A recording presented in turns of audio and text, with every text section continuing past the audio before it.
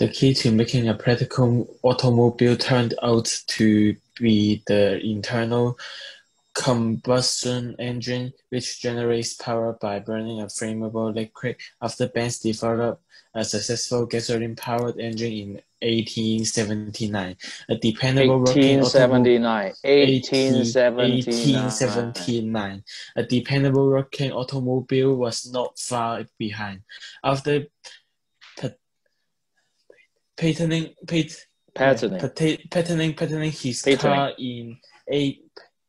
his car in 1886, BENZ had an even greater task on his hands, convincing people to buy it.